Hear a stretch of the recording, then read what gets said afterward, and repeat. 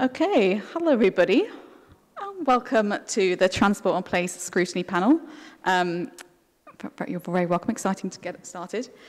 So just to read that, so during the meeting, all participants will be in control of their own microphone, and please ensure that you turn your microphone on when you are speaking, and remember to turn it off when you are finished. So first of all, we have apologies for absence. We've got apologies from Councillor Littlewood, Councillor Smith, and Councillor Dowse. Any other apologies, I think? No? Okay. Second is for urgent business. We'll just note that Councillor Aidan Smith has replaced Councillor Majid Rahman on this panel, and the front sheet will be updated to reflect this change in future meetings. So next, we're going to go to declarations of interest. Do any members have any declarations of interest they need to raise? No, all happy? Okay. So then our main item today is with the Councillor Avril Lacow, Cabinet Member for Climate Action, Sustainability and Transport, to give a verbal update on her portfolio, sort of reflecting on the last year and also looking forward to the next year. But over to you, Councillor. Thank you. I will just run through some of the things we have done.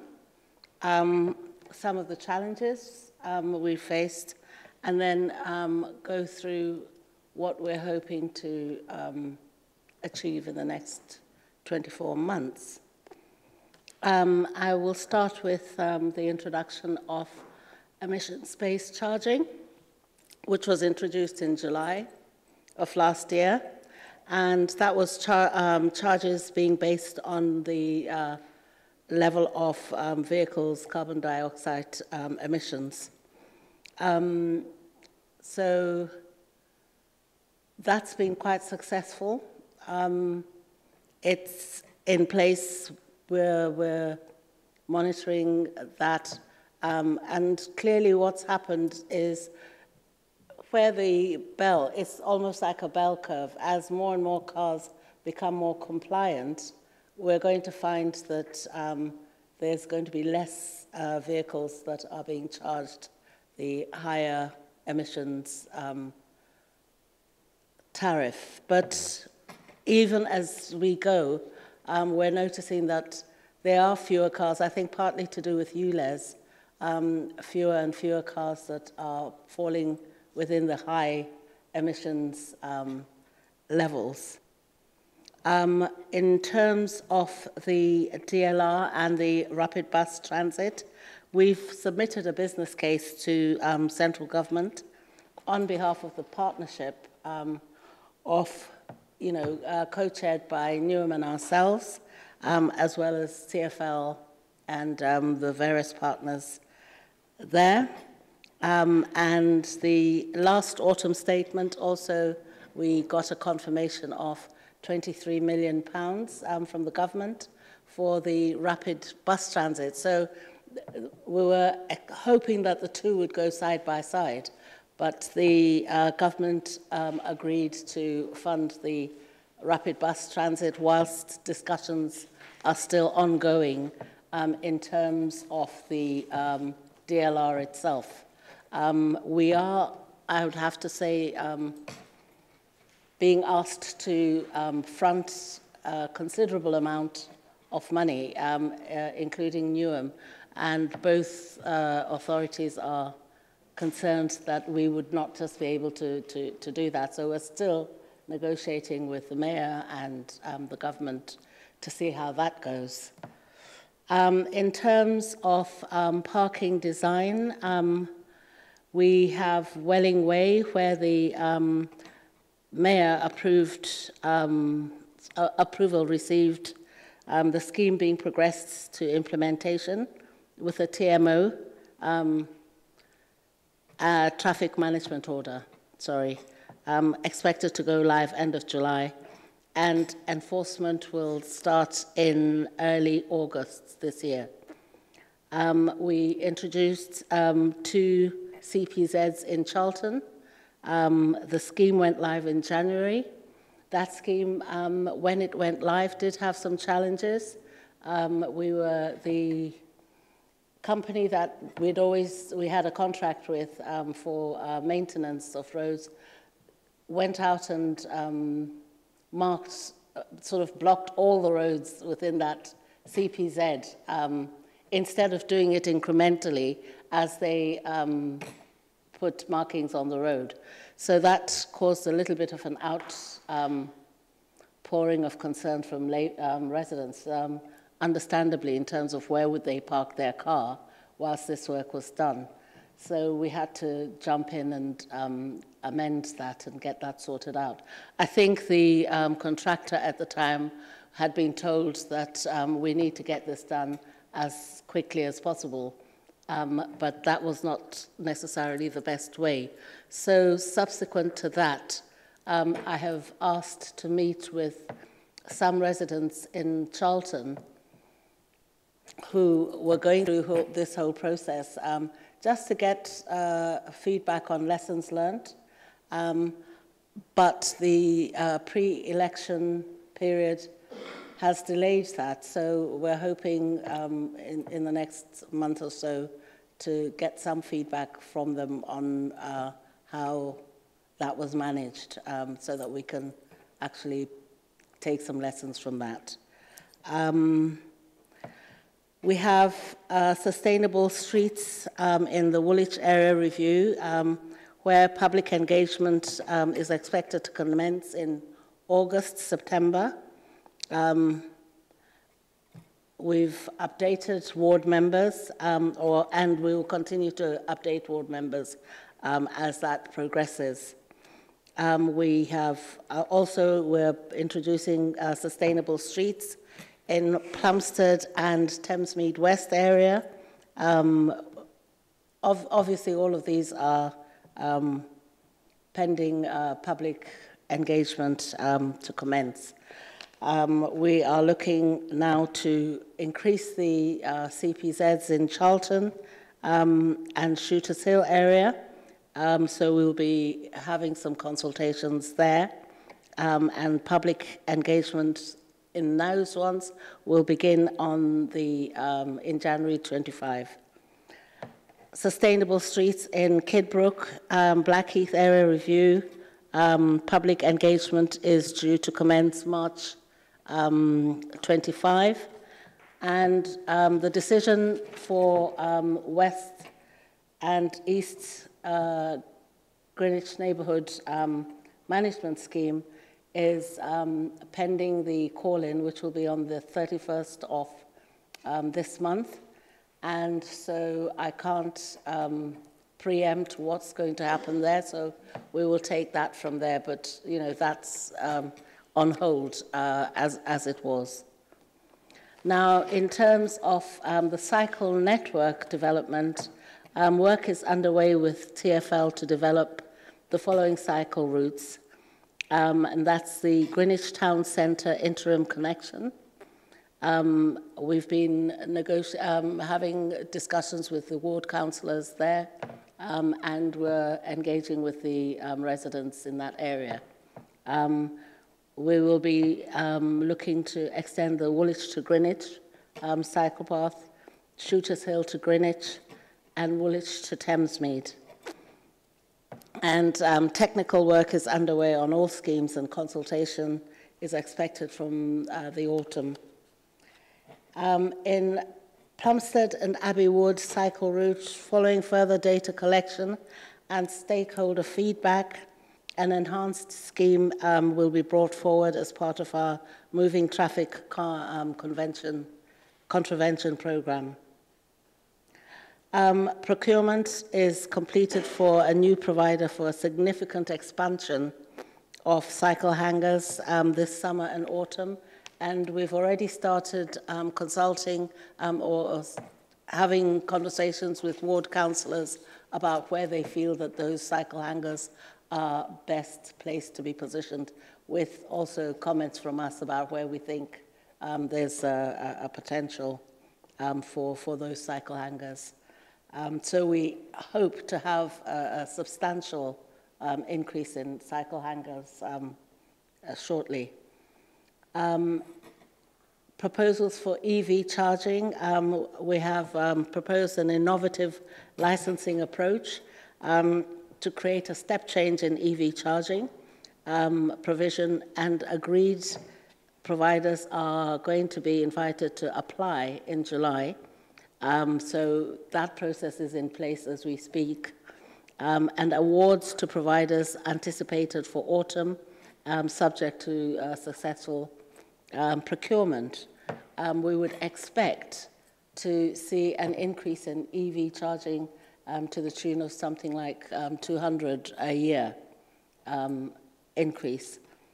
The reason we went for this licensing program is because obviously for us it doesn't cost the council, but we were also mindful that in licensing there's a tendency, or there could be the temptation for providers to want to put EV charging in those places that are most lucrative. So part and parcel of the licensing agreement would be that they need to put EV charging in certain areas that perhaps are more disadvantaged, and to try and balance that out a bit. Dimming of street lights is now fully completed.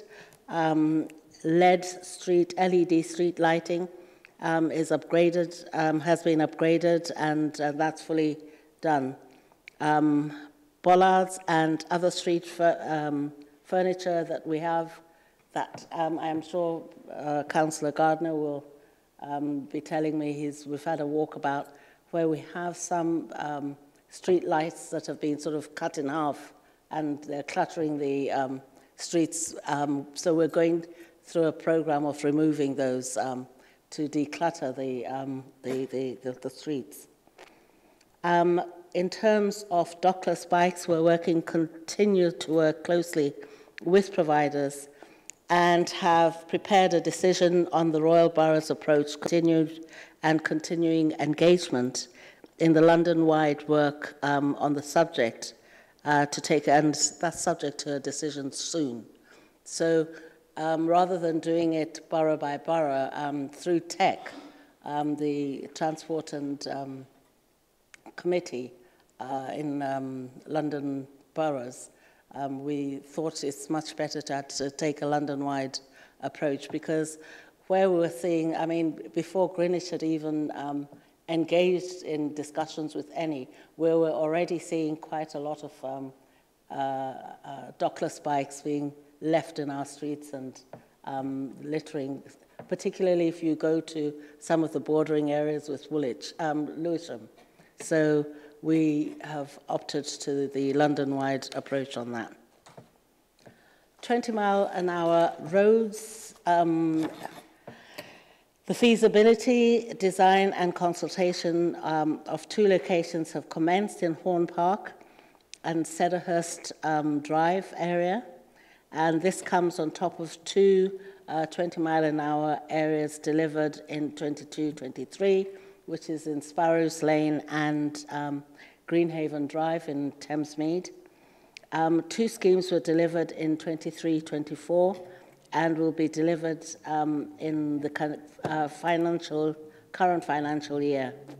In addition, we anticipate to deliver Prince Rupert Road, Pear Tree Way areas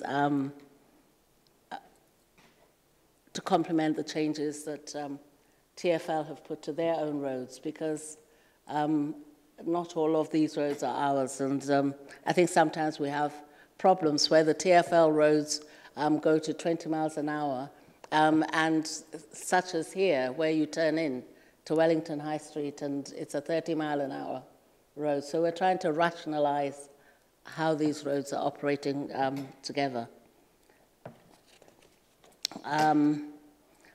Highways contract was a problem. We deferred that.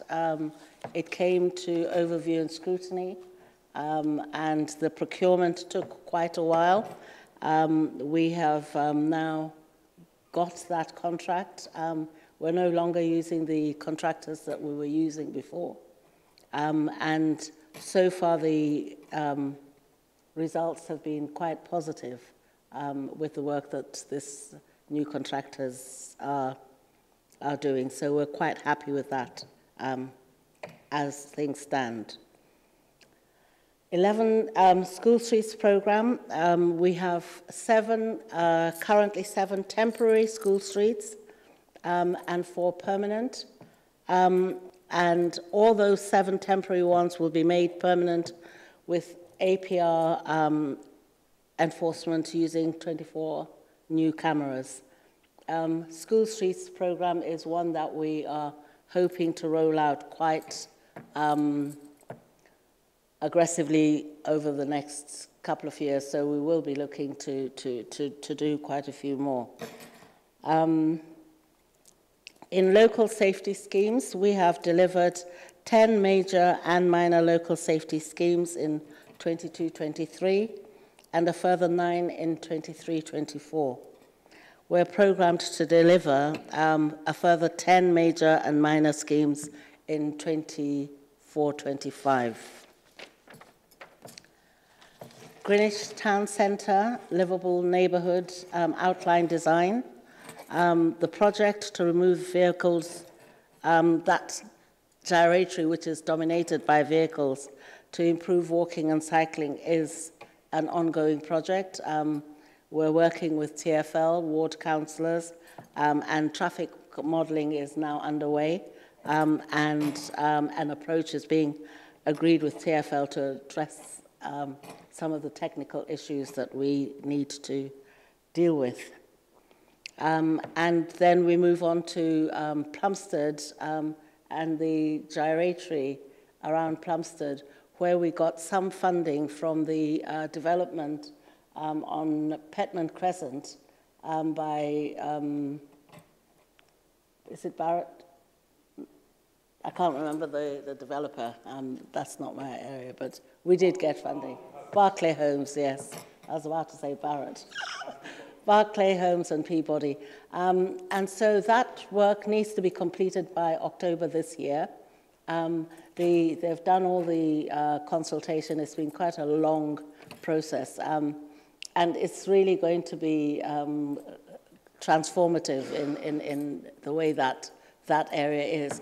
And it's kind of working side by side with the cycle routes that TfL are anticipating to be working on coming up through Cycleway 4 as well. So we should see that coming to fruition by the end of this year. In terms of 24-25, or let's say the next 24 months, we would have accelerated the EV providers to 2,000, as I said, per annum. We're hoping to consult and deliver Eltham and Greenwich cycleways, so all the cycleways that will be delivered in this period we're expecting. We will be making permanent an additional 10 school streets with ANPR, and no, we are delivering 10, and we will be delivering another 20 in the next 2 years. We're hoping to implement healthy, sustainable streets, which will include CPZs and includes considering some of the areas that I mentioned earlier.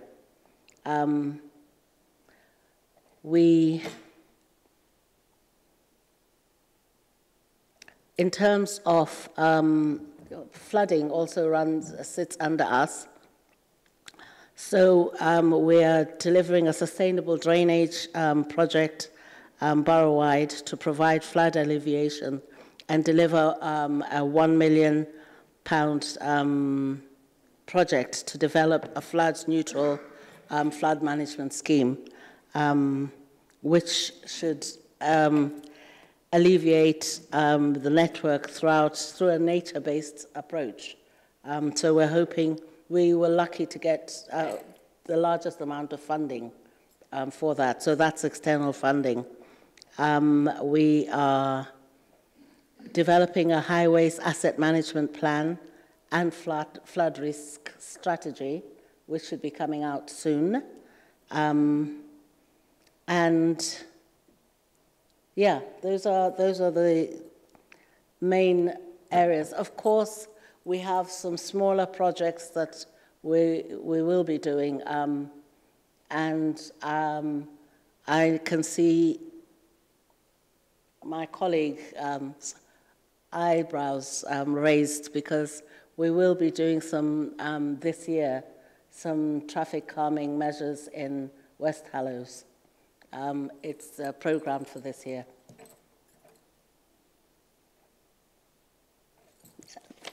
That's it so far, and I am happy to take questions.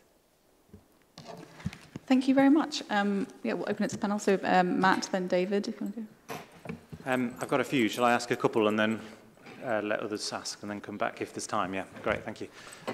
You've anticipated my first question. Thank you for the update, Councillor Zakar.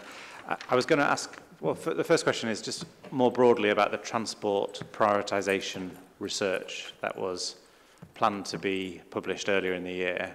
Could you just give us an update on when that will be published? That was the work looking at all the roads across the borough. Yeah, it has actually been completed. I also invited another member to throw their eyes on it with comments. So that's completed. So, you know, I expect that to be published imminently. Okay, that's great. And when it's published, will that prioritisation tell residents in areas where there are traffic problems when their area will be programmed for an intervention? So, for example, West Hallows, Larchwood, as two examples in my ward. I think after the mistake that was made by publishing the stages that we were hoping to operate, which ended up being wrong.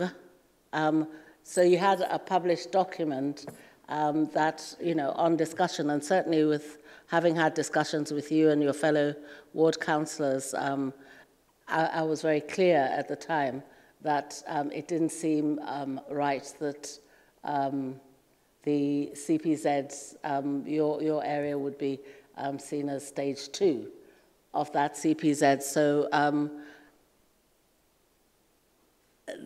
in my view, that is an area that would have not been in the first, it would have come in the last stage, if any. So I'm now very cautious about what's published, and also in terms of whether or not we are able to do the work that we're doing. So what I will publish is as and when we are doing work. Okay, thank you. So that it's not used for other purposes. I think it's just reasonable that rather than having residents panicking about something that's not happening in the foreseeable future. It's the as and when that is causing difficulty. So, you know, we've got West Hallows that you've mentioned, Larchwood Road, two examples, extreme examples of very severe difficulty that you've seen for yourself because you came and visited with us, all on roads all along the A20. Greenwich, East and West Greenwich scheme has been prioritised. Residents have been told that the transport prioritisation programme will inform what happens when, but nobody has any timetable, any notion of when that will be. And I don't think it's tenable to just let it drift. And you mentioned West Hallows, and you said it's been programmed for 24-25, and we've met several times about it, obviously, as you know. But you said that traffic calming has already taken place and hasn't worked. This is kind of a different solution. Well, I don't want to give it a label. We will sit down with you and have a discussion about what we're looking to do in the area. So I'm not looking to go into the specifics of a particular scheme, but it's more that, you know, I wanted to raise it, and I met with West Hallows residents today, and, you know, they weren't satisfied with what they heard, in all honesty, at full council at all. and they are organising a public meeting that they've asked me to mention they'll be inviting you to. And it's because, you know, it's been 2 years and there is this sense of drift. And I think on that example, but also on the more general point, where we've got areas of severe traffic problems, we need to be able to, as a council, the council needs to be able to give residents a broad sense of when that area will be examined, reviewed, and action taken. Because at the moment, the council is managing to disappoint and frankly infuriate everybody everywhere. And so I'd really urge you to, could I just urge you to think about how a broad timetable could be published? The reason East and West Greenwich was prioritised was simply because we had given an undertaking when the last scheme was stopped to come back to it as soon as possible, and therefore we needed to do just that. Obviously, I hadn't anticipated that matters would take the length of time they have. We were of the view that we would have been a lot further down the road on a number of schemes than we have been. So this prioritization will give an idea of what will determine what becomes a priority.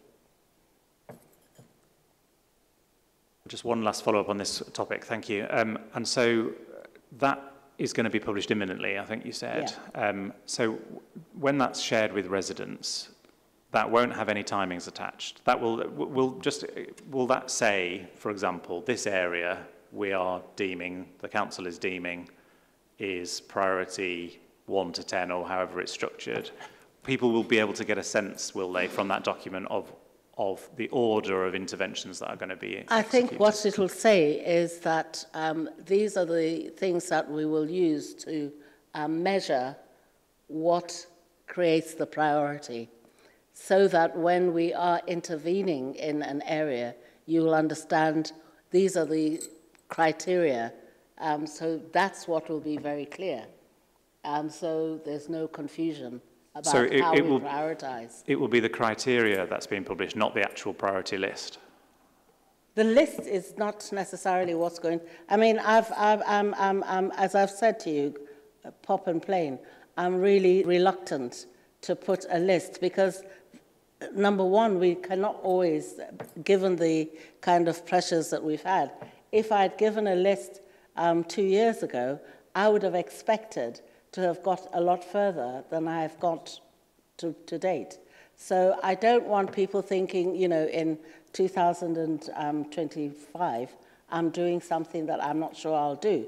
But what people will know is what are the areas that, you know, does this area fall under this category? Does it fall under that category?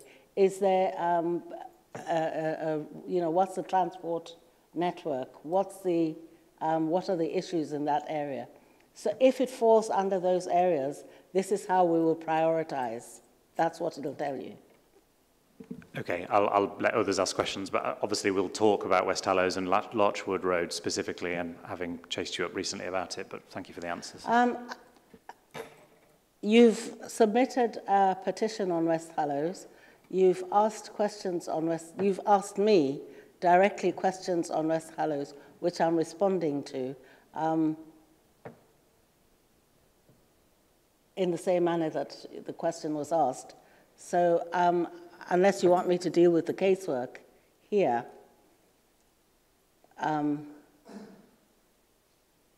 No, I was thanking you for your answers and saying that obviously we're speaking on an ongoing basis. Yeah, You're speaking with all three ward councillors, with Kathy, Roger and I. That's all I meant. Okay. I'm not raising it here. I've raised the general that's points. fine. But what I can say to you is that it will be addressed this year, 2024-5. Thank you very much. Obviously, very much welcome many of the individual items that you've been through and some of the progress that's been made. But one thing you didn't, I've got 4 questions. One thing you didn't mention was Silvertown Tunnel.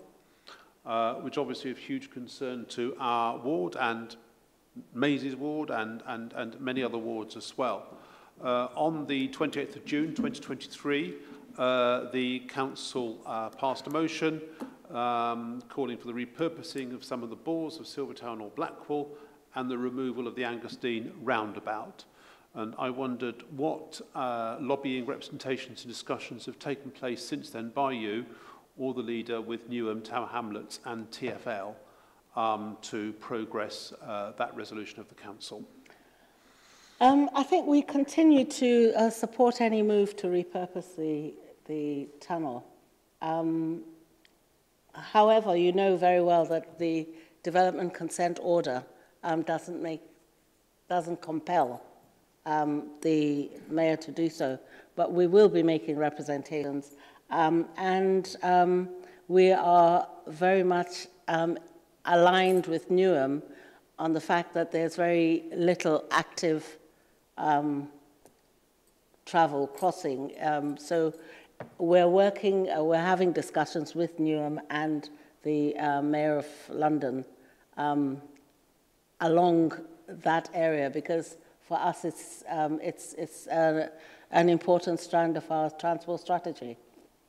So we will be having discussions very soon. I think we're having, with regards to a cross-river cycling plan.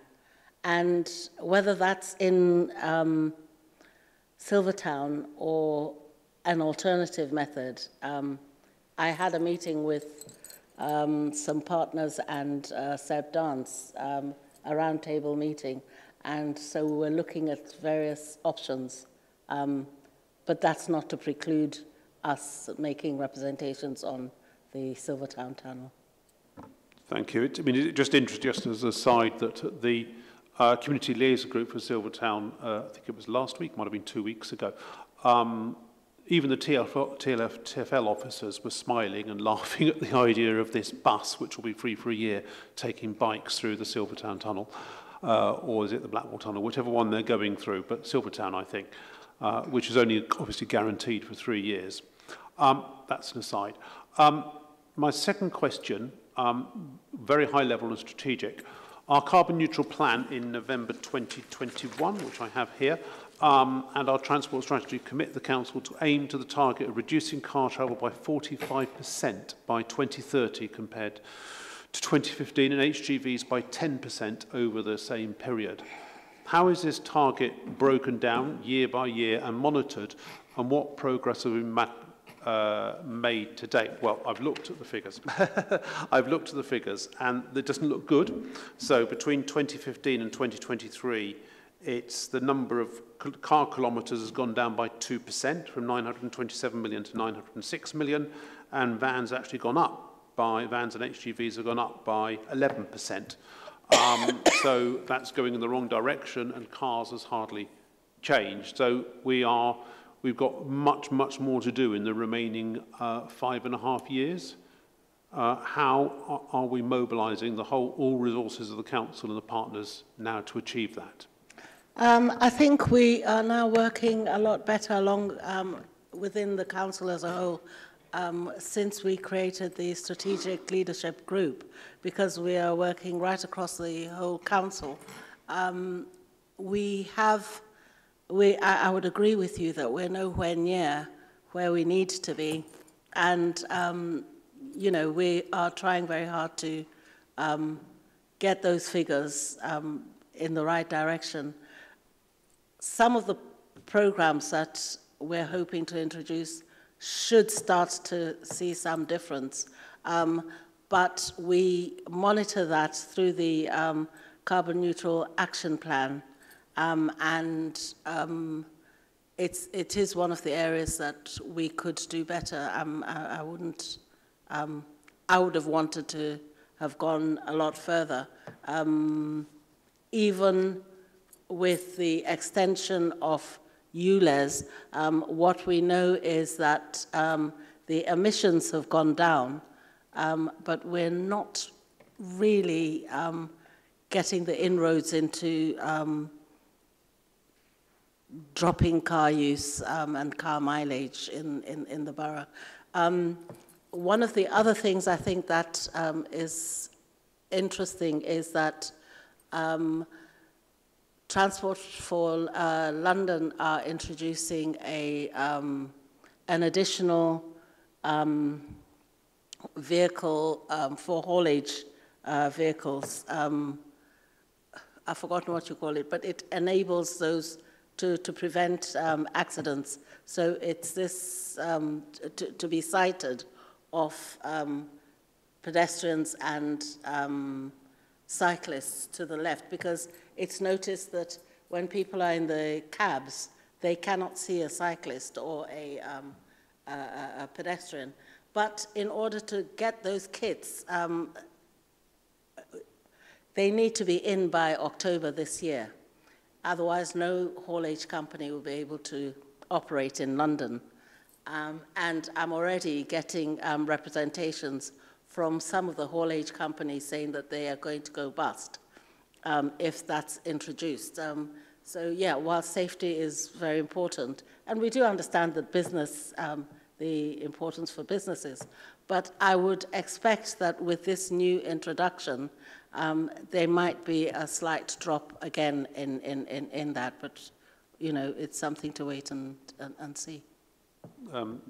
Thanks, Councillor. I might come back to that point later because there are some sort of follow-on points. But given our third question, given our commitment to these ambitious targets and the Mayor's Transport Plan, which has a slightly less ambitious target of 25% by 2030, but for all vehicles, will the key premise of our submission to TfL's consultation on vehicle charges for the Blackwall and Silvertown Tunnel be that overall traffic through both tunnels combined must be substantially less than the 2015 traffic just through Blackwall?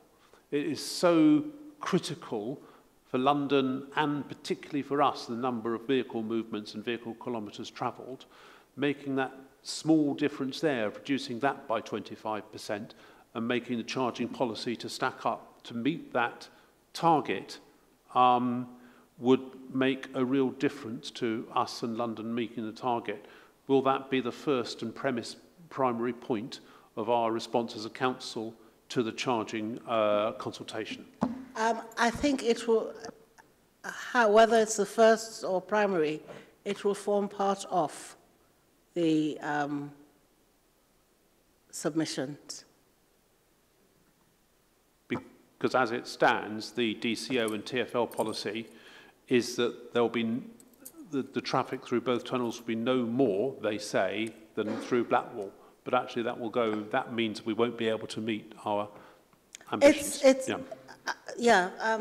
Councillor Gardner, my view is that in the first place, if you are building a road, more cars use it. So it's almost counterintuitive but I think as a council, you know, given our own position and given our carbon neutral plan, etc., and also the understanding of the kind of pollution in that area, it would be important for us to make some strong submissions. Thank you very much, Avril. So my final question, and sorry, thanks for bearing with me. Okay. So the 2024 Healthy Streets Scorecard, which is a brilliant tool, which was published 2 weeks ago, has Greenwich falling further down the borough rankings from 18th to 20th with a score of just 3.71. And their narrative says that Greenwich, like other boroughs, they say, talk big and do little. Is that an accurate summary? And what steps are we taking to ensure that we are in the top half again of the, because we were in the top half back in 2019, we've fallen back quite a long way actually over a few years. We're back in the top half of the scorecard next year. I think, you know, I was at the meeting when that the scorecard was presented to members of tech, and you know, Two of the indicators on that are low traffic neighborhoods and school streets. And that's where we seem to have fallen short. On the other hand, there are other areas within that scorecard where Greenwich is in the top 4 or 5. So yes, of course, we hoped to have got further with some of our low traffic neighborhoods, but you know, it is what it is. We are hoping to address that. I can, you know, judging by, you know, given having said that we have 10 school streets that we're making permanent, and we are looking to put another 20 school streets. I have discussions with Lewisham, for example, which I'll be having more next week, who are ahead of us in, you know, they scored very highly on that, but, you know, they invested quite a lot in their school streets. And so I'm also trying to learn lessons from Lewisham, how they were able to roll out as many. So we are working on that to pull that up.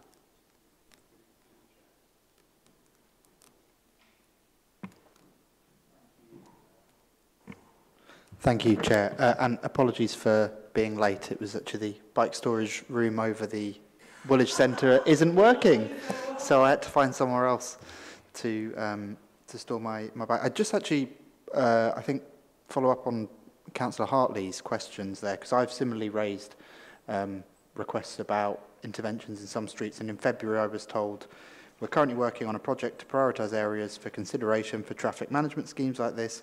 It would not be appropriate to consider potential locations of this type whilst this work is ongoing. Once it's complete, we'll be keen to work with ward members to discuss options in areas identified as priorities, and suggestions like this will be really helpful. So I look forward to being able to take forward some of those conversations now that you've confirmed that is imminent. However, I'm still a little unclear on exactly what it is that is going to be published. You sort of initially sounded like it was going to be a list of the streets and prioritisation, but then it sounded more like it's simply the criteria for prioritisation. I mean, I would kind of wonder why we couldn't have had the criteria itself published now anyway. And can you just be really clear on what it is that will come out of that and will be available to both members and to the public? So, microphone.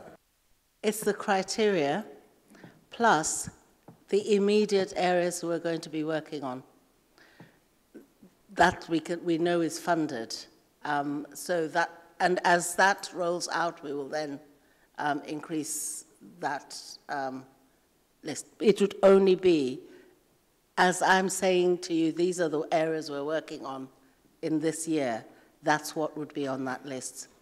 Okay, so it's basically the tier 1 priorities, yeah, and then the criteria by which we've got to that. Yeah. And so presumably the list is a bit more flexible and tactile. Absolutely. Because schemes in one area may then impact on others, which areas, could shape, yeah, the prioritisation. Okay, thank you for clearing that up. And I'm presumably, as members, will be able to have discussions with yourselves and officers about areas outside of that and whether or not and how they may be considered for prioritisation going into the next financial year then. I mean, I think the role of ward councillors is really key because, to be honest, before I visited West Hallows, I hadn't appreciated, I mean, councillors had been telling me the challenges, but I hadn't appreciated it until I got there for some 7 o'clock in the morning to experience myself what residents were going through.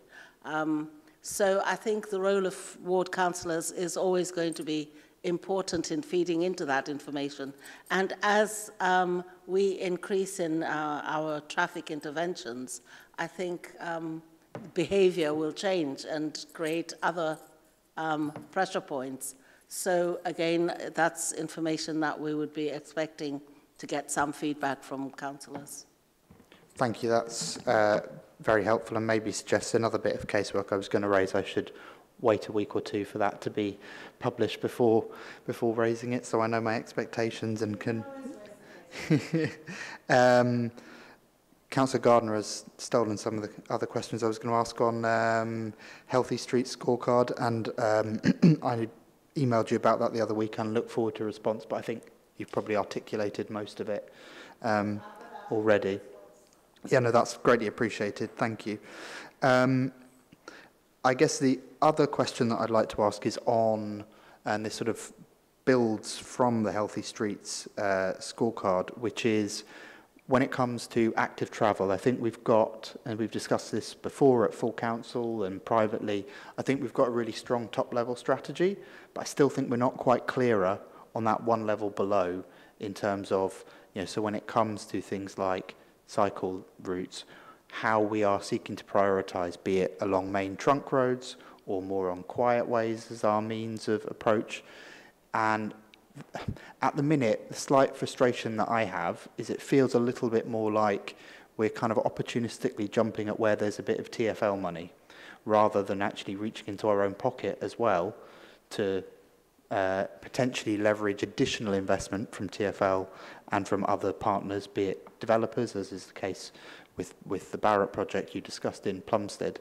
And I just think it would be really helpful if we could get a slight clearer articulation of what that delivery strategy is, as opposed to just the ambition strategy. And I appreciate this is an iterative process, and we'll be working towards that. But I really think the sooner we can get that clearly articulated, the better. And it'd be great if you could give a sense of when we might be able to expect something along those lines. Work in progress. When we came in 2022, this was against the background of certain cycle routes being stopped suddenly, and so TfL was kind of felt that they'd given us funding and we were not seeing that work through. So it took a lot of conversations and convincing that we do mean business. And the reality is that we do need that support and the funding, but I think we have dipped into our budget. We have invested 3.1 million, and we're now investing a further several million in active travel. So part of that is the ensuring people can park their cycles safely. It's ensuring the cycleways. It's ensuring the training. But for me, I would love to see us getting to the point where we have, we're able to map in the borough the main cycleways for sort of, if you like, hardened cyclists, and the quieter routes for people like myself who are not as confident on the fast roads. But there are so many opportunities in the borough for people to cycle for leisure, and I think that's what we'd like to be able to try and promote. But that's a work in progress with the team that's working with cycling. You know, Kieran. Yeah, actually there is a map. It's not completely up to date, and I know that Kieran and others are working to update that, but that is really useful, and I think it'd be great if that could be brought more up to date. And look, different types, you know, if people are going out for a leisure ride, they might ride quite differently to a commuter ride, and the nature of protection there will be different. And I think the primary interest here is about supporting those who are seeking to use active travel as an alternative to cars. If we're going to meet the ambitious stretch targets that Councillor Gardner referred to earlier, this is going to be a key plank in that. And unless we're able to do that, you know, I've got about as much chance of waking up with a full head of hair tomorrow as we do of meeting our targets. So thank you, I really welcome... Everything is possible. So I really welcome that. Visualising, yeah. I was going to say, you could always take a trip. But, sorry. And sorry, just two other questions as well. And apologies if you referred to this one in your update before I arrived.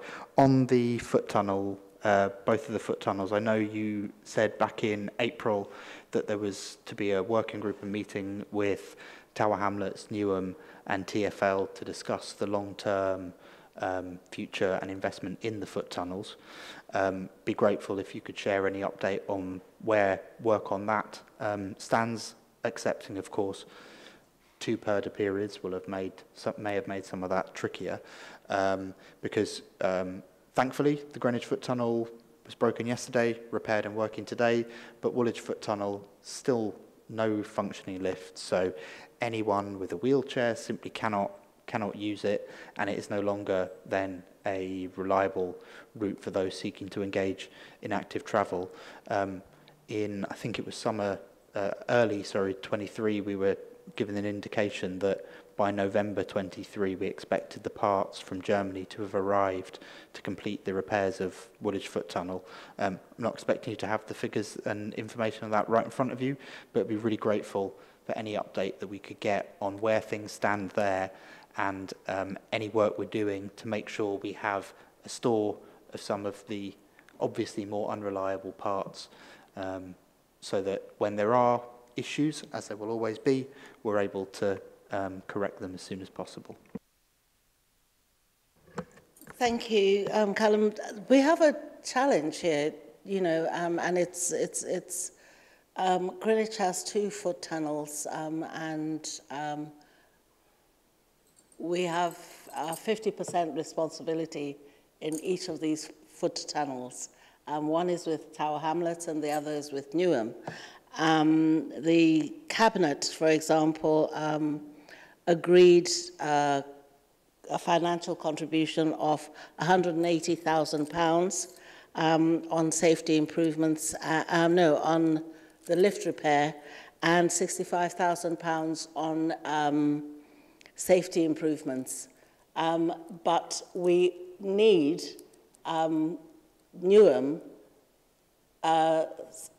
to agree to cough up a similar amount. That would be half what is needed to put it up to speed. Whilst we're the authority that's responsible for doing the work, the financial responsibility lies on both authorities. And we are making representations. We have been working to try and improve that. In terms of antisocial behaviour, the CCTVs are run by our Safer Spaces team, but notwithstanding all of that, we've commissioned an independent review on safety in the Woolwich Tunnel, which we hope will provide some useful information as to how we can make proper improvements. Again, the discussion I raised with Seb Danson, he said he was going to organise for the 3 authorities, including TfL, to attend because of the pre-election period was put on hold. So we had that on hold, as well as the Rochester Way parking issue on hold, which that has just been resolved over the last week or so. So I'm hoping very soon to get this. It is a bone of contention, and it's very frustrating for me because this is something we've actually said we're ready to put money up front, and Cabinet has agreed that money. But if we go ahead and start to do the work, and Newham say no, we will put ourselves in a really compromised financial position at a time that we're really struggling. Thank you, that's really, really helpful. And just last question, just touching on CPZs. I think one of the challenges is that the process for seeking CPZs can be quite an arduous one. What work is there kind of ongoing to look at streamlining some of the rollout of CPZs where there is overwhelming demand from residents. So at full council last night, we saw, was it 2 petitions signed by every resident on the road requesting CPZs. I know of a road in my ward where so not that many residents on it, but every resident of the road would like to see a CPZ. And when one goes about requesting that, you're directed to a very long and laborious process that requires quite a lot of work from residents themselves, as well as from, rather than it all being work that we as ward councillors can do. Is there a way, are we looking to streamline some of that to make that more effective and efficient and to be a more responsive council as well? To be honest, there's nothing I would like better than to say, anyone who wants a CPZ, tell me, let's get it in and let's be done with that. And then work with the more complex areas around. But there are statutory procedures to going through that. It's a traffic management order, even to experimental, and then made permanent, all of that. So there is a process, and that's, legislated on. I wish totally agree and accept, but there's also bits of our own internal bureaucracy that we could perhaps streamline a little more to do some of that quicker. I would be honest and say that I think we have had a lot of challenges, and it doesn't, this department, when I took the lead, one of the things, the first things I was told was that we're undergoing the reorganization of the whole department. The department, that reorganization is still taking place. I'm sure we've gone through so many interims in the process, and it's a very difficult thing to get that momentum going when you've got this churn. Hopefully, we are at the end of that process, and adverts have gone out for specific heads of departments and so on. But effectively, underneath the ADs, all the heads of services have been interim. And when you have that kind of churn, having the ambitions to move in the way you'd like to is challenging, So, trust me. I'm sure you feel it more than as I much would have as loved or more to than be. anyone. Yeah. So no, appreciated. Thank you. Councillor Harley. Thank you, Chair. I mean, I would say Councillor Lacow has stripped out so much of the CPZ process that she's had me on her case criticising her for it, for removing the say from people who don't want a CPZ, of which there are also many. That wasn't a defence, but it was just to add to the discussion. So my question is about the Silvertown Tunnel, also coming from a different perspective from my colleague to my right, because she, like all of us, have seen the concessions that have been published in the charging scheme on the consultation that Councillor Gardner asked you about. Could I just ask for your view on the concessions for low-income households that are being proposed, and also for small businesses? Half-price tolling for low-income residents, but only guaranteed for 3 years. Small businesses only getting a small discount only at some times of day, and also, again, not guaranteed beyond a certain amount of time. I think they're very disappointing. I wondered what her assessment of them was as the Cabinet member. I think it's about balance. I understand businesses, and small businesses particularly, and in Greenwich, a lot of our businesses are small businesses. So we want them to be able to function and thrive. But at the same time, we've got this conundrum of trying to reduce the number of vehicles and mileage within the borough. So the discussion is really about how we get that balance. And so I don't want to, we're not there yet. We're still in the process of having that discussion. Thanks. So on that subject of balance, I mean, I agree about small businesses that one of the benefits of the tunnel, the reason so many of us supported it, I seem to be the only person left supporting the Silvertown Tunnel, but there were a lot of us at the beginning, including most of the people, the Labour councillors who ran the council. And part of that, a big part of that, was opening up new markets for small businesses in Greenwich. So on that, and on the broader point about residents, local residents who are most in Greenwich and other nearby boroughs who are most impacted by the construction of the tunnel, and the negative impacts, which there will be. We've previously disagreed on this point about a local exemption. You know, I think that the council should be lobbying hard for a local exemption for all Greenwich residents and small businesses. Previously, you've said you don't agree with that. We've kind of debated that out in full council. Could I just ask the question I was trying to get at last night, which is, are you in any sense open-minded on that question? You're working through the consultation now. Have you firmly closed off the approach of lobbying for a local exemption, or are you open-minded? I never go into anything closed-minded, to be honest. I want to hear the arguments. But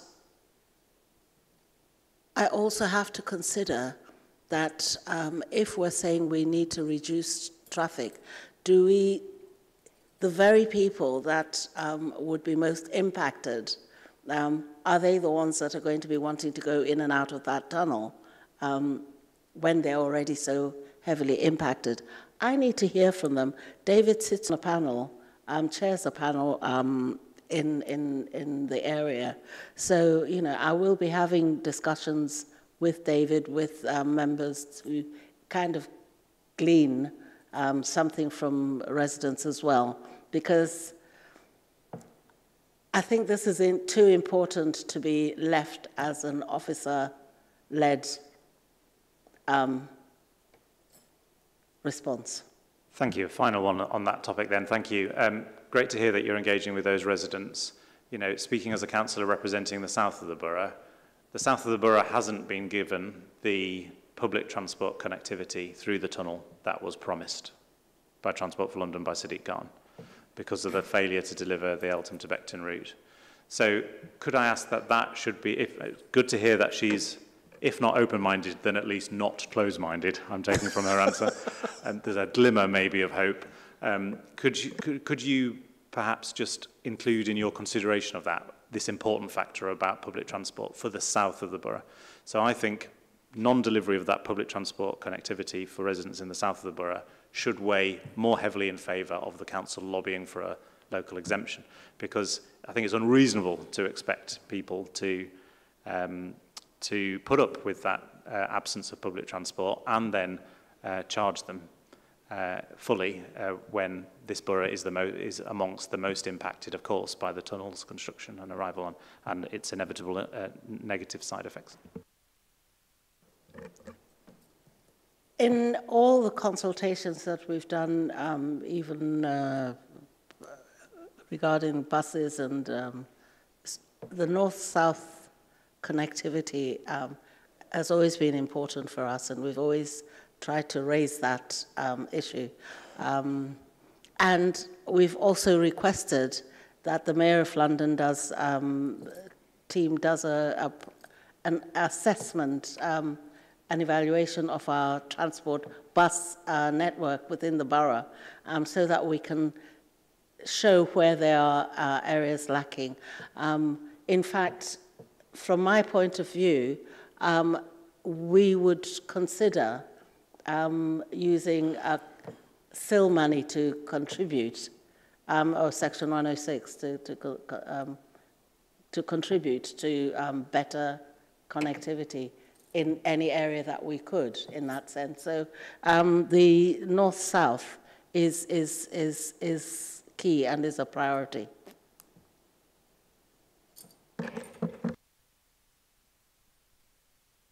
No, thank you. I will go through my own questions then, if that's okay. So one actually was on the bus services within the borough, which you've sort of just touched on there, and the sort of kind of key challenges we have within inter-borough transport. So I'm interested about you've made the request from I think Sadiq Khan for the wider sort of mapping of the buses.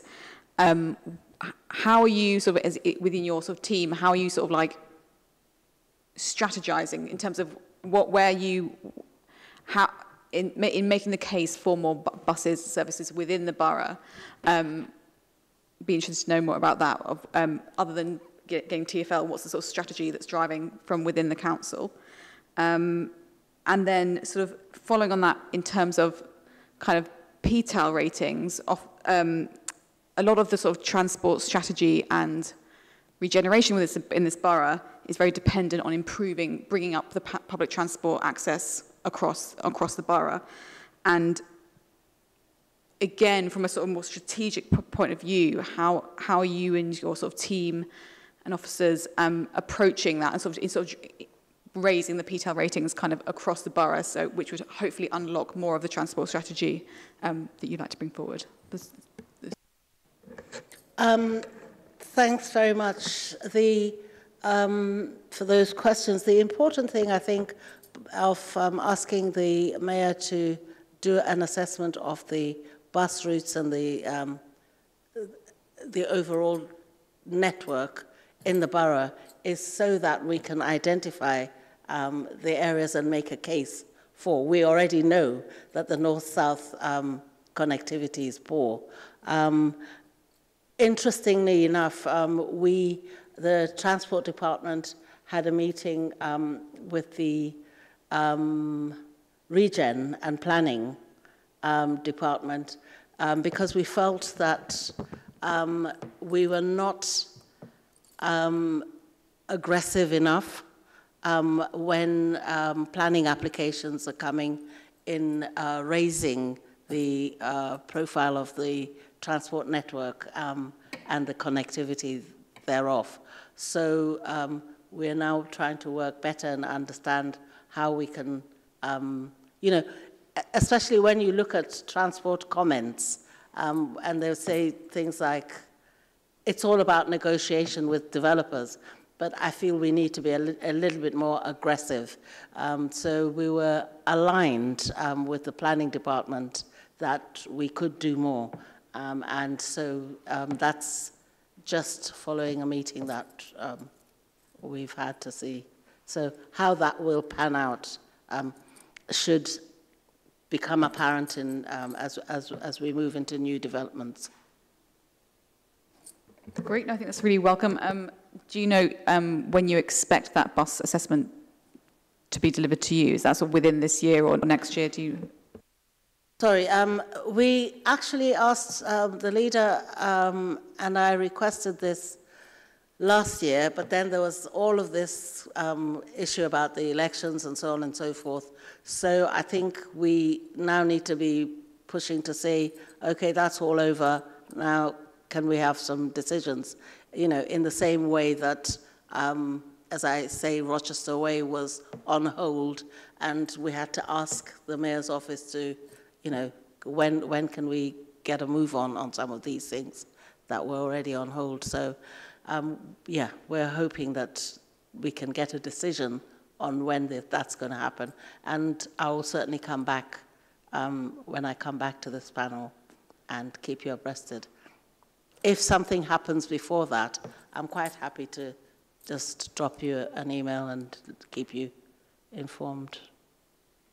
That's great. Thank you very much. And I think it's sort of good to hear that you're sort of working with sort of regeneration team as well, sort of in where you can sort of cross over. My sort of second kind of questions was a bit about the EV charging you mentioned, which is sort of kind of great to hear that the strides that are being made within the EV charging. And then I suppose, are you also looking at ways, sort of safe ways that either residents can charge from their own properties, Or are you also looking at ways that, like, in terms of sort of using existing street lighting and adapting street lamps for sort of charging sort of by the side streets, which I think is done various places, are those also being sort of considered within? Some of the EV charging licensing agreements will include some of using the use of street lamps and so on. But we are not at a place at this stage where I can say we're ready to enable people to be running leads across pavements. Yeah, Councillor. Thank you, Chair, very much. I'm really grateful to you for raising this, because this issue about at-home charging, it was one of the 8 recommendations that Overview and Scrutiny made and Cabinet accepted to add exploring at-home charging to the action plan for the carbon neutral plan. Where it was left was that there was going to be work the Council was going to do to explore the options. And I'm really glad you raised it, because I've raised this quite a few times, and I've encountered the attitude that, well, it wouldn't really work in Greenwich because we've got a lot of flats, and it's less appropriate than in boroughs that are exploring it, heavily like Bromley, for example. But the south of the borough, there is huge potential for at-home charging because of the nature of housing in the south of the borough, and I'm sure elsewhere as well, in pockets. So I would really appreciate just an update on that exploration work that was agreed, because it could be a really crucial component of us achieving our targets, and I don't want us to sort of just box Greenwich off as not fit for at-home charging, because I think it's got big potential. I wouldn't box Greenwich off, and I think if you remember at this panel before, I've said I'm quite open for officers to explore, but it has to be in a way that is not destroying the integrity of the pavement, and also has to be cognizant of the fact that, you know, are you a homeowner? Is this, you know, what sometimes people sell up, they don't want it. You know, does that mean it's dug up again? So there are all those sorts of considerations.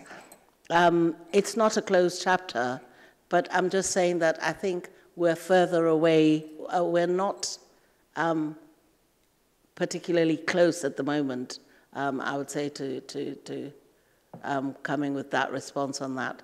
We're looking at it, but I don't want to pretend that great strides have been made in that direction. Yep, Councillor Burnham. Yeah, thank you. Because I mean, the reality is it's already happening. You know, and this is not just people who've got private driveways, of course, fine. But you know, I stepped over 2 sets of cables coming across the pavement just today on my way down to get some bits from the shops. So I think we really do need to grasp the nettle on this, because if we're not able to give clear guidance and guidelines on it, it's going to be done to us anyway. And that's where I think there is a real risk that we have loose cables. That becomes a risk for people who have mobility or issues in terms of eyesight and so on. And many people who are doing it themselves are quite responsible in it. They have, you know, the sort of almost mini little speed bump things that are quite clear and visible, but not all. And so I think that's where the lampposts can be really, really important, but also just being clearer about at home, because, as I say, it is happening. And because we've not properly engaged on it, or not enough, it's happening without our oversight or say. Again, and I'm not making this into an excuse. Given the things that we've been trying to achieve and the lack of stability within the department, you have to pick some of the priorities that you're dealing with. There are issues. I've just had something raised with me which seemed to be counterintuitive, that where there are electric charging bays, people are also being charged for parking there whilst they're charging their cars. So that doesn't seem to me to be right, because we're encouraging people to use that, as long as they are charging their vehicle, rather than using that as a parking. I would not expect anybody to be parking where there's a charging point. So that is something, it was just raised with me today, that I will need to take back to the office and make sure that we kind of tighten up. I have to say that parking enforcement is something I didn't raise in my update, but it is another area that we will be looking to do a lot in. We've certainly increased by about 2/3 in the last few months the number of operatives that we have out there, because my view is if we're increasing CPZs and so on and so forth, it's important to enforce them. Otherwise, residents are paying and people will be parking in residents' parking spaces and not being enforced. So I think it's a two-way thing. Great. Thank you. I just have two more. One is about Silvertown. I apologise, we should have grouped them together. In terms of thinking about pollution, so I'm sort of interested in sort of what mechanisms you're sort of going to be putting in place if we think about monitoring sort of PM 2.5, PM 10, to ascertain the before levels for the feeder roads and then the after levels, so that you know, we have that information. So what are you sort of putting in place to get that before reading the tunnel opens and then the after reading? Okay, we've just, which is another statutory document passed yesterday in Cabinet, the Air Pollution Quality Action Plan. But, and I've just taken over air pollution in my brief. So that's an area we're having discussions with. Unfortunately, as I've just taken over that brief, we're kind of in the holiday period, so the person who was leading on that has not been around. But it's something that I've raised with Jamie that we need to monitor really carefully. So I will come back to you on that. Okay, yeah, because I think I'll maybe pick that up with you next session, because I think obviously the tunnel is going to open next year, so like getting those base readings done. And we do have some base readings anyway, but where those are, and actually I would like to be able to produce that. So I think air quality will be looked at the overview and scrutiny, if I'm not mistaken. But I'm quite happy to bring some information back here.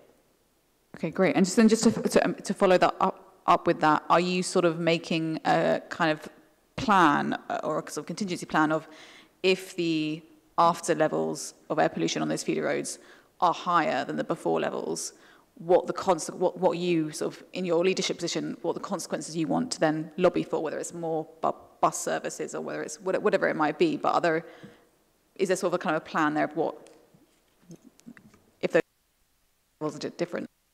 Look, in my transport hat and carbon neutral lead in that area, I will always be advocating for better public transport along that, regardless of what the figures are anyway.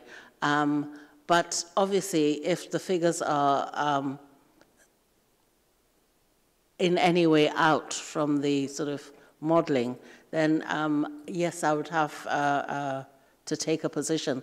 And as I say, I've just taken this, so I need to I'm working with a different director. This sits under Jamie Carswell, so I need to be able to bring all of those components together so that we're in sync as to how we're moving this forward. Okay, great, thank you. Final question from me is on it's around sort of communication, really. So obviously, transport, your portfolio is very high profile. You get loads of questions at full council. And I sort of like you to reflect maybe on over the last year of maybe one example where a transport decision was really well communicated, or you felt kind of went really well with residents, and maybe a decision which you felt like it wasn't communicated so well, or what sort of lessons we could sort of take from that. I'd be interested in your thoughts, sort of. I think the Charlton CPZ would be one that I thought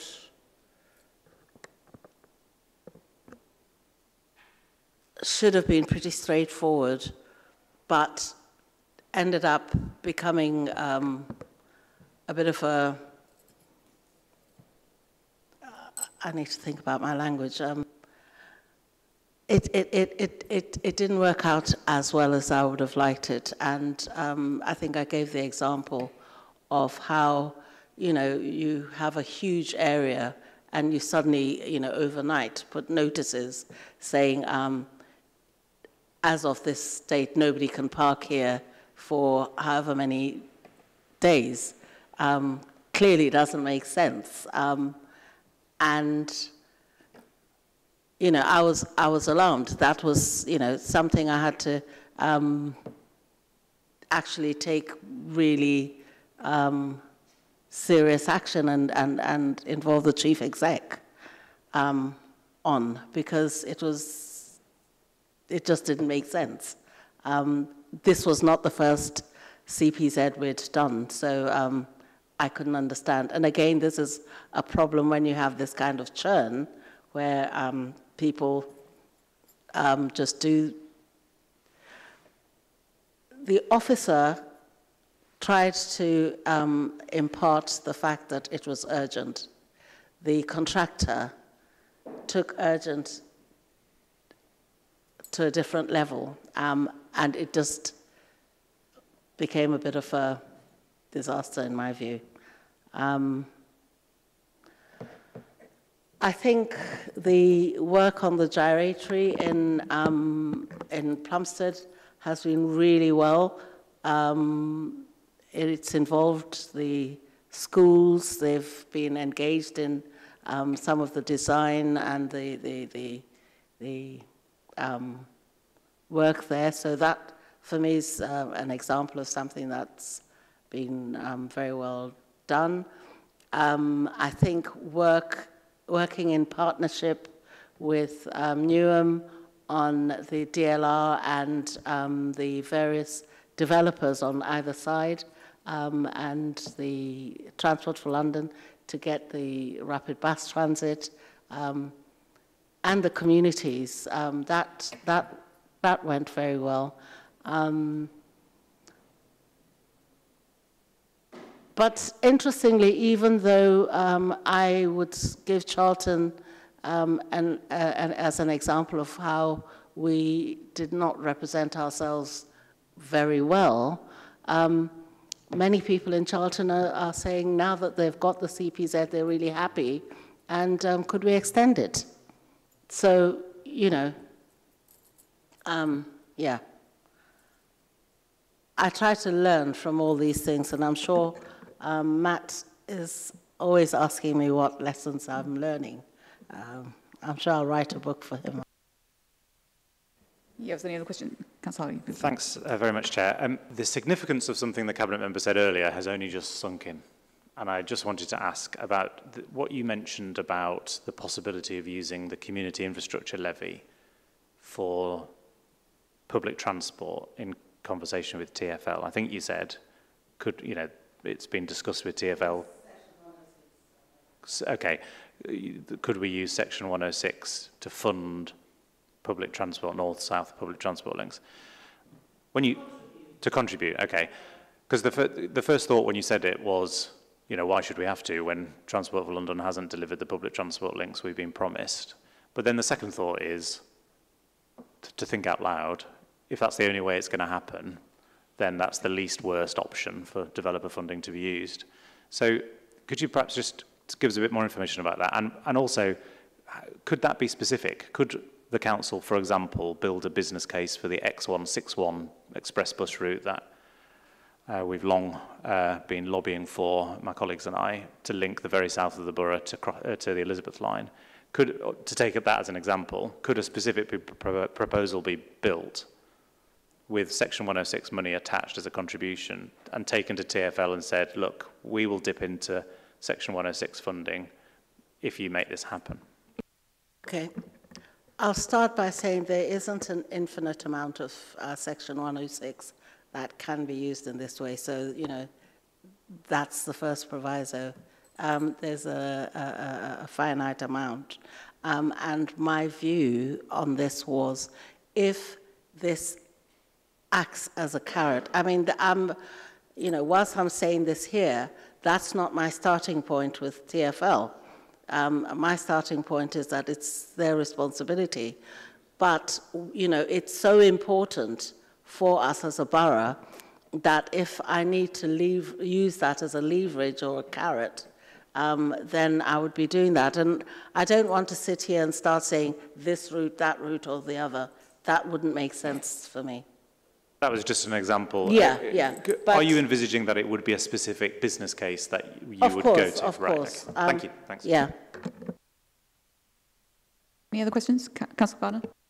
Well, I wasn't going to ask one, but just to follow on, in fact, the 335 is largely funded through Section 106 from the Kidbrooke Village development for a time-limited period. Thames Clippers for many years came to Woolwich. They now got a Barking Riverside, of course, and both of those were, at least initially, largely developer-funded through Section 106. So there are quite a few examples, and the new proposed developments in Morden Wharf and the second phase of the, got the name of it, Enderby, are also looking at funding bus routes. So I mean, there's plenty of examples, but I think the difference is that in other boroughs, many other boroughs, they contribute other funds from their moving traffic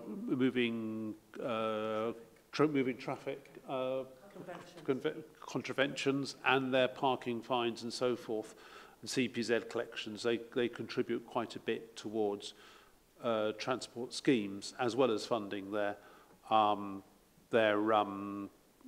freedom passes.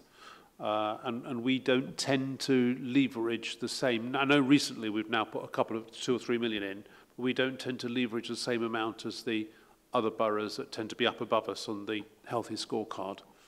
I think we have to face the facts that we are really, you know, I think some of the figures were being discussed yesterday of the savings. I know, Matt, you've been on the overview and scrutiny panel looking at the midterm financial strategy. And even then, you know, one of the few areas where growth fund has been invested is in transport. So I think we are late to the show. Some councils started pretty early on, and so they're a lot further down the road than we are. Thank you, Chair. Yeah, final thing from me. Councillor Gardner, thanks for noting about the Section 106 funding for those. I suppose this is materially different, though. That is a development comes along, Kidbrooke Village, Section 106 is used for the 335 bus route as a consequence to get that population onto the transport network. This would be rectifying the lack of public transport that, for existing housing and areas, that Transport for London promised and hasn't delivered in the case of Eltham to Beckton. So I understand why you've said absolutely the starting position is Transport for London should just deliver the north-south public transport.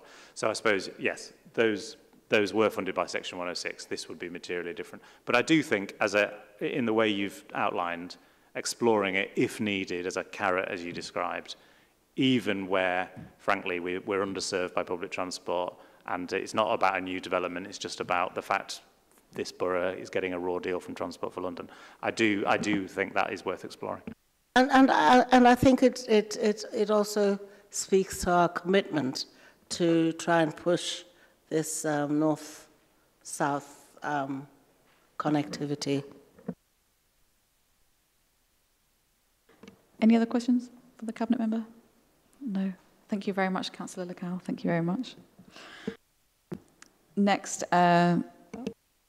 Just not a question. I just want to say, just make a suggestion really. We're due in September to look at the Transport Work Programme. Not quite sure what that means, but I think there is a huge gap between what our ambition is, which is brilliant, and the delivery. And while there's lots of little deliveries, as the Cabinet member has said, there's a lot of catching up to be done. And it would be useful, I think, to have an action plan or a delivery plan, which has been referred to when we could come to us in September when we discuss the Transport Work Programme. So actually break this down of when things will be delivered and how we're going to reach the targets, both in terms of the carbon neutral plan and the reductions in traffic travel, but also the Healthy Streets scorecard. Just be useful for that to come to us, so how it's broken down and how it will be delivered. Well, I think the updated carbon neutral plan has got the action plan with regards to transport already within that. So, you know, if this panel would want to then use that as your tracker, I'm quite happy for that. Yep, thank you. Any others?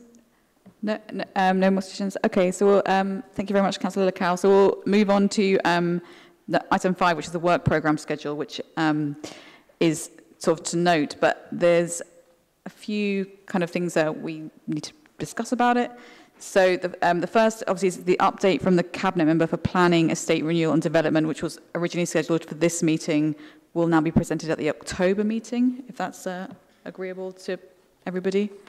And then looking at the... Yes. Did anyone have any questions about the work programme? Yeah. Yeah, thanks, Chair. The Transport Work Programme item that Councillor Gardner just mentioned for our September meeting, I wonder whether we could ask specifically for, given it's come up tonight from both myself and Councillor O'Byrne-Mulligan, about that transport prioritisation programme, prioritisation, whatever we get, it's going to be published imminently. By September, it would be a good moment for us to scrutinise, and perhaps if Councillor Lacal could be there, but also Ryan as the AD, I think we could have a really useful conversation about the way transport interventions are being prioritised, if colleagues agree. Yeah, no. Yeah, that seems sensible to me. I'm glad you specified which Ryan there as well, because there are a few.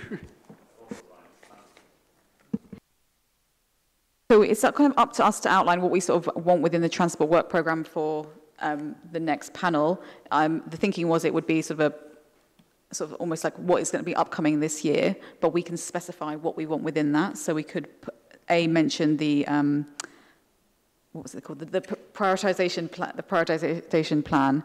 But if there are any other things that people particularly want to add in, I was going to suggest that there's a bit on the transport strategy where they have their sort of supporting policies like curbside, active travel, EV charging. That we give an update on those. So not the general transport strategy, but like those supporting policies, which I think not all have been signed off. There's some of them are in development. But is there anything else other things you could put in would be sort of CPZ, LTN updates, work on the Greenwich plan, but is there anything people would particularly like to see within that item? Yeah, take both of them. I mean, it'd be. I will ask Councillor Lacal about it between now and then anyway. But the foot tunnel meeting that she mentioned, the sort of the tri-borough and TfL, although that will hopefully be done and we'll know what's coming from that by that point. Councillor Lacal also did touch on. Well, she mentioned the ongoing reorganisation, but also there was a bit about parking enforcement.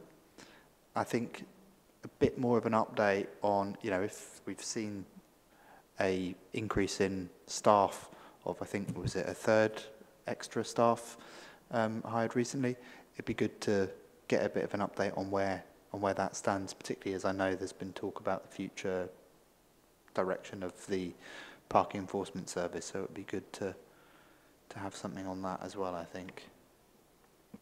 Yeah, no, that's good. And there's also the foot tunnels that we're also going to bring into the December meeting on highways assets. That's going to include, so that will include Creekside Bridge, Petman Crescent, foot tunnels, and the kind of the major roads. Yep, just to repeat the same thing, that I'm very keen that we see how we're going to meet that 2030 target and the Healthy Street scorecard, and to get that broken down year by year, which may be in the monitoring, but I've not seen it there, I must say. The second thing I'm quite interested in is how we're improving bus times, and how we're working with TfL, and there is a real issue about bus times. I think they're now down to an average of 9 miles an hour or something, and bus times are getting worse, certainly in our end of the borough, but I suspect that's wide. We need to look at more bus prioritisation measures. So we used to have a dedicated officers to buses, and we don't anymore. It's the main mode of public transport, particularly for lower income people, but I use them every day. And I think, I think it would be useful to look at that, because it's not just a TfL thing. They're largely run on RBG roads, and we're therefore, we can do a lot of the bus prioritisation. Any other things you want included? Yep.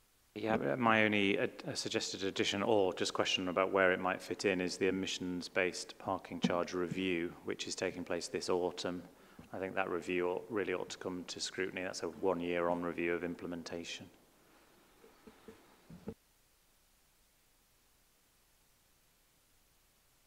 Yeah, we can have a think about where they put that into.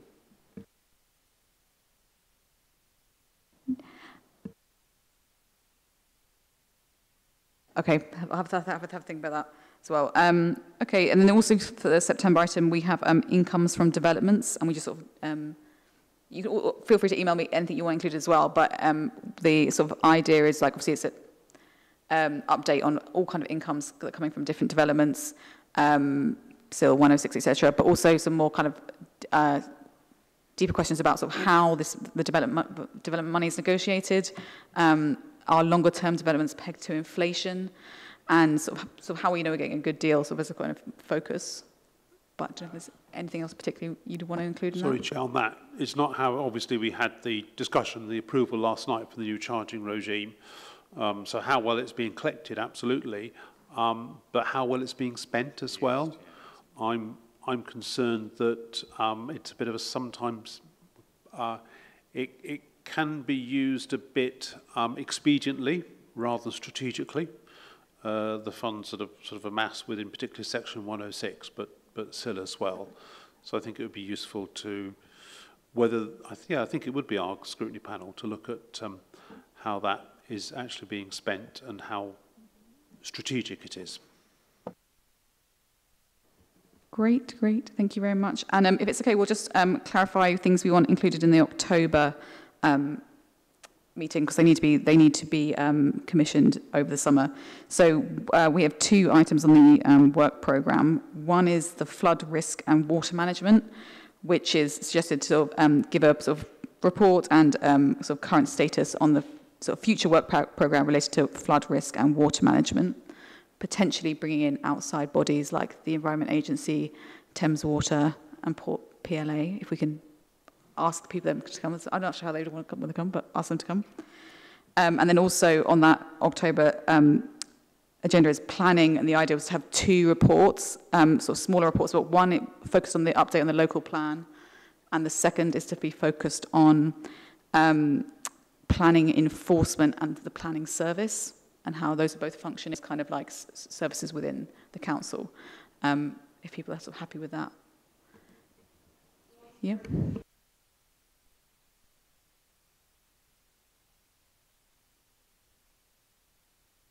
Yep. So this will be on the place side as well, because we also have the cabinet member for or regeneration, but the new one, obviously, yeah. So that would be more tied to Councillor Rahman's portfolio, but we could have it sort of tied into this. Okay.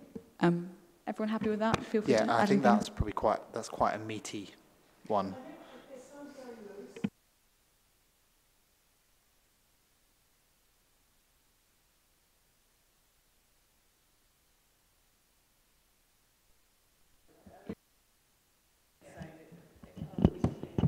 Feels a bit loose, and I just feel that it should be much more well defined. I mean, it was quite clear when we were discussing September's meeting, clear ideas, clear things that needed to be discussed and put on the agenda, and I just concern that just writing planning, you can go absolutely anywhere.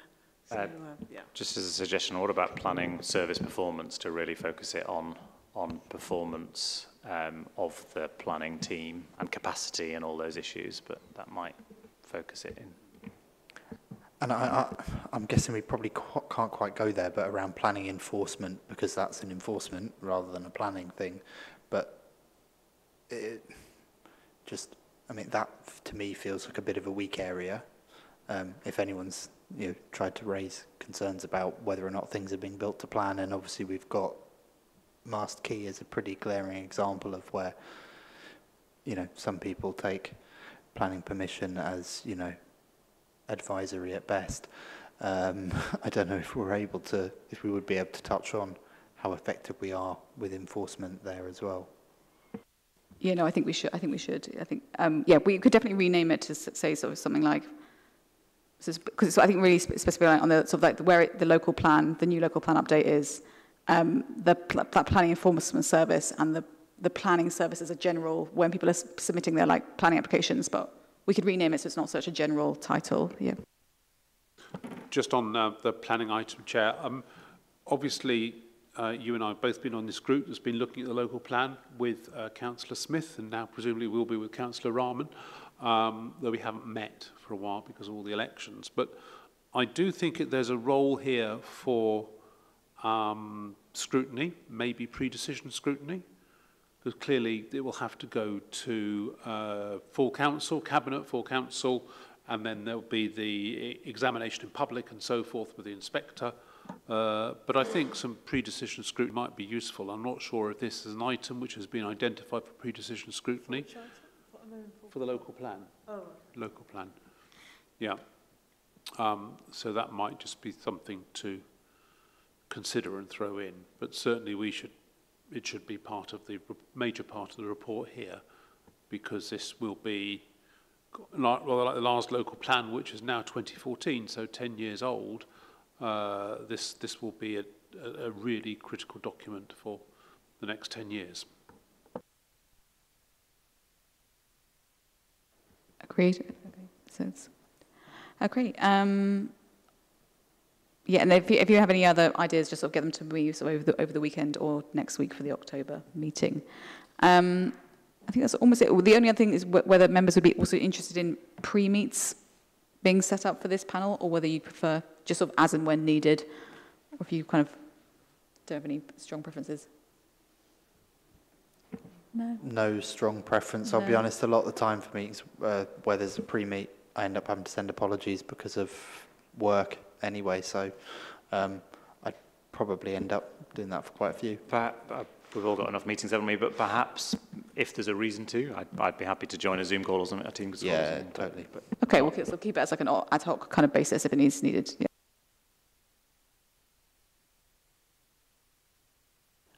I will try and meet the sort of before as the items are commissioned with the cabinet member and or the lead sort of officer, just to make sure it's quite clear like what we're asking for, and so there's sort of no confusion when we get into like the meeting.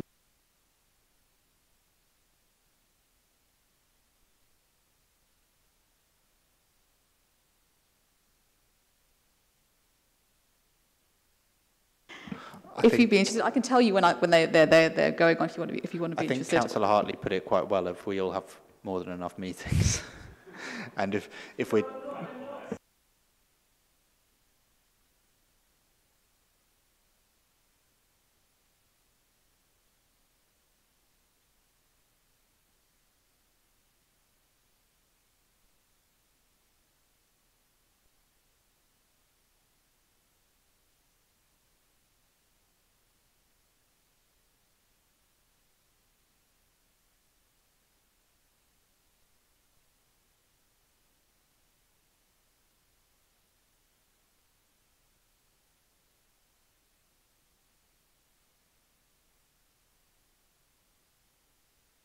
I get what you mean, yeah, with that.